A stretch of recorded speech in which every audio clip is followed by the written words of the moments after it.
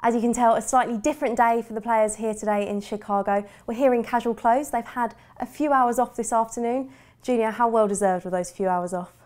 Yeah, as you said, we've been working hard the last couple of days. Weather's out here is really hot. So today, we had a session in the morning.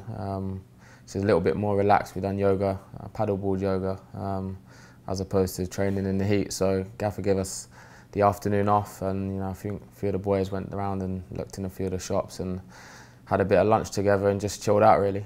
We know what the manager's like. There is no real rest for you guys, is there though? Because this morning wasn't an easy session, was it? No, it wasn't. You're always working hard here, whether you're on the training pitch or a so-called down day, you're still doing bits and bobs, Yoga's hard, particularly for me. I'm not very flexible, so a bit strenuous on the joints, but yeah. As I say, it's always nice when manager gives you a little bit of free time, get to bond with a few of the other boys as well. As I say, have a bit of lunch and just a chit chat away from the training.